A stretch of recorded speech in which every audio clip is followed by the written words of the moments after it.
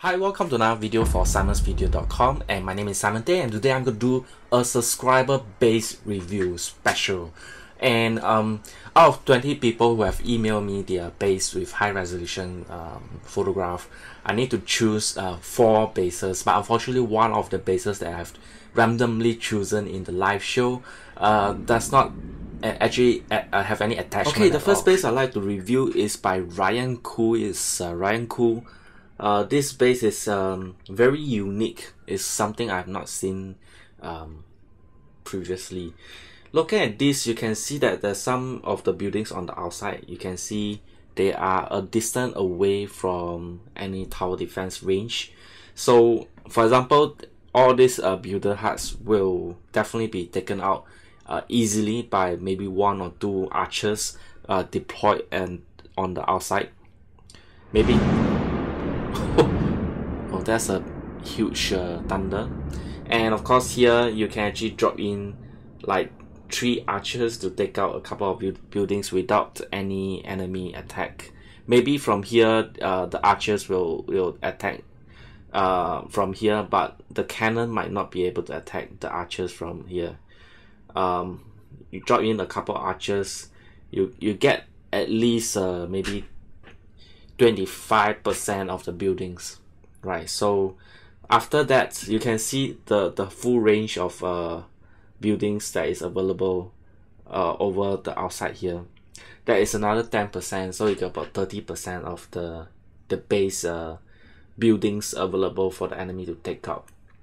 And the enemy can take out using a T-junction break over here, and you break into the 2 walls together over the corner T-junction.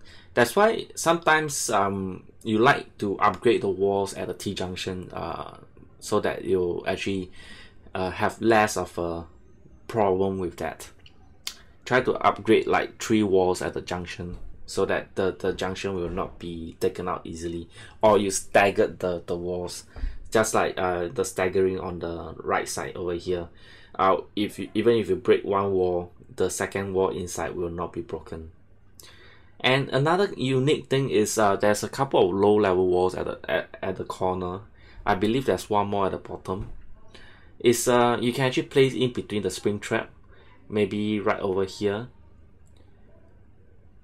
and to make sure that the enemy actually step on the spring trap during that time. And what else? Okay, from here you can see the air defense towers is relatively centralized, which is good, but try to upgrade the air defense towers as soon as you can, because air defense is easily overtaken by 4 high level dragons, maybe level 3 dragons. This is a trophy base because the town hall is in the center, so the enemy will have to attack multiple times in order to get to the town hall, but they can actually get more than 50% overall damage to actually win this base. So as long as they are their troops are high level, because at the higher town hall higher trophy levels, most likely you'll be encountering those level 6 troops, barbarians, archers, goblins, and giants of level 6, making it very hard to defend against them. If they use lightning spells on the expo and the mortar here, most likely they will be able to get into the town hall easily, even without any dragons. So just take note about that. And of course here there's another a T-junction break, T-junction break, T-junction break, and T-junction break here on the top side. So this space is, I would say, relatively balanced, because the cannon is in the pentagon shape. Cannon, you can see the cannon is in a pentagon shape, but unfortunately it's not very balanced. Balanced meaning equal distance from each other of the same type of towers. So if you have 4 towers like the air defense towers, you can place in the square position instead of a rectangle. Square is equal distance, so you have coverage of equal distance from each direction of the base. The archers is a little bit unbalanced. You can see the archers on the left, the archers on the right, the arches at the bottom. So what about the top side is actually not covered by the arches. So guys, if you are designing a base, maybe you can think of placing the towers at the balanced location first before dropping in the walls to build the base. And the outside buildings try to stick nearer to the base so that the towers can cover the outside buildings while they are being attacked, taking out at least some of the enemy troops, removing the fact that you're actually giving them a percentage of the base to destroy without opposed by your towers. So this base is relatively alright. It's just need a little bit of redesigning and balancing, and it's okay. You actually sacrifice some of the resources storage, relatively exposed, but I think for trophy, rushing for the trophies, this is almost inevitable, but you'll be very hard forward. You need to actually get more resource to upgrade. It'll be very hard for you at a high trophy region that you sacrifice the storage at such a early stage where not all your towers are fully upgraded. So you need to save up gold, and you cannot play the whole day to accumulate gold. Then you face a problem you cannot protect your gold resources, and you cannot upgrade.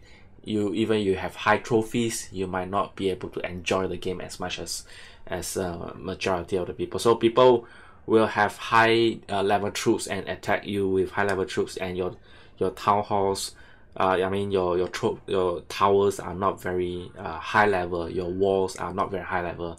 It makes very hard for you to defend against enemy attack, even though you try your best, right? So this for Ryan. Okay, so for this next base is by Kow, K-O-W, Kow. It's I think this is a level 7 base, level 7 trophy base at 1779 trophies. Okay, looking at this, as usual, most people have one mistake that is very common, is exposing these air defense towers. Air defense towers is very crucial in defending against the enemy air units.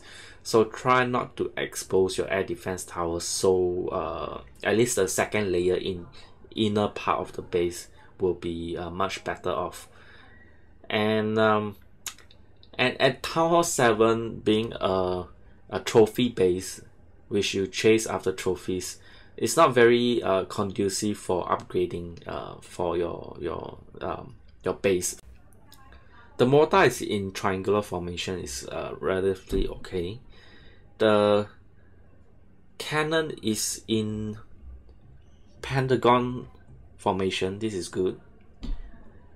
So the archer tower is the one that is not very balanced.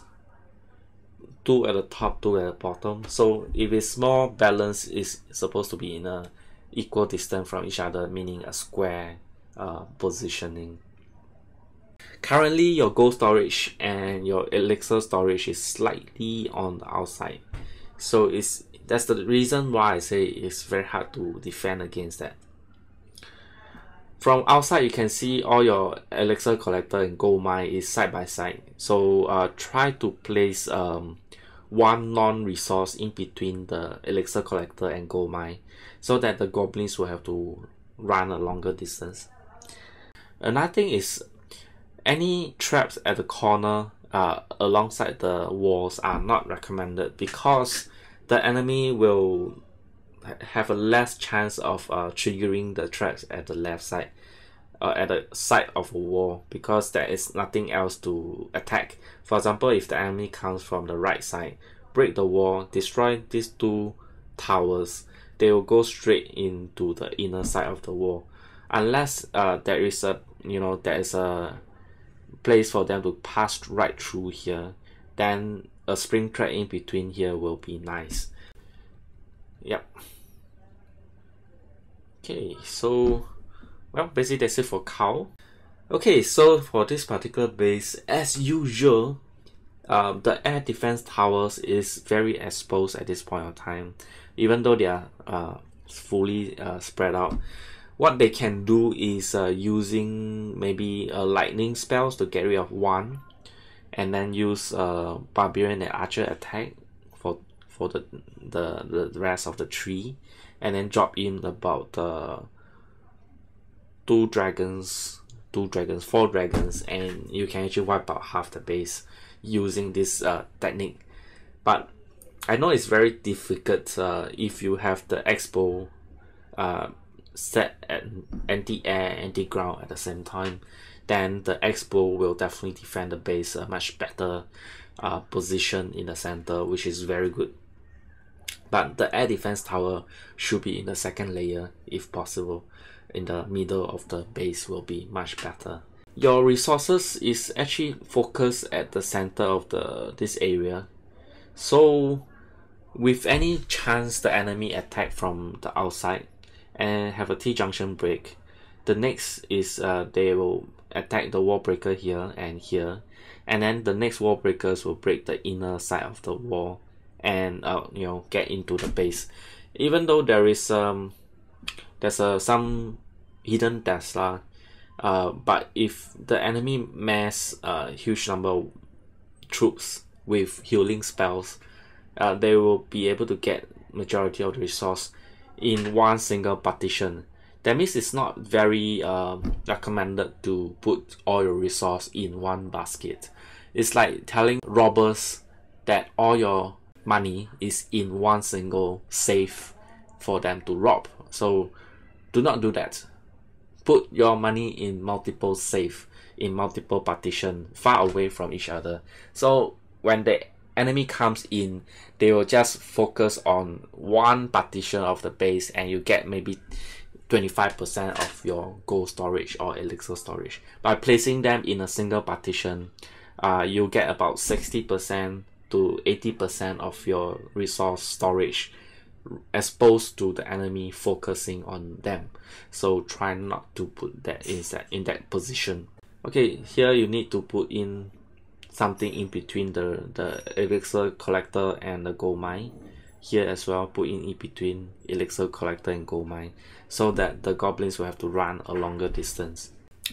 I like the clan castle in the center because the clan castle troops will not be triggered so early in the battle. They'll only be triggered when majority of the enemy troops are already deployed, while attacking, and then the clan castle troops will come out and attack the enemy from within the walls using a long distance, maybe archers. That will make a very good position for the clan castle to be in the center of the base. Well, basically that's it for this subscriber base review for today. And if you want to participate in this base review, you can send in your fully zoomed out high resolution screenshot of your base. Best use iPad 3 and above to take the screenshot. If not, ask your clansmate to help you take a screenshot of your base and then send it to you and then you to me at this email address at simon78@gmail.com. And of course, do comment in the comment section below and share this video to people who needs it. And of course, do subscribe, right? So thank you very much for watching Simon's video. Have a nice day. See ya. Bye bye. To support for this podcast, please visit simonvideo.com for more podcasts and application reviews. Thank you very much.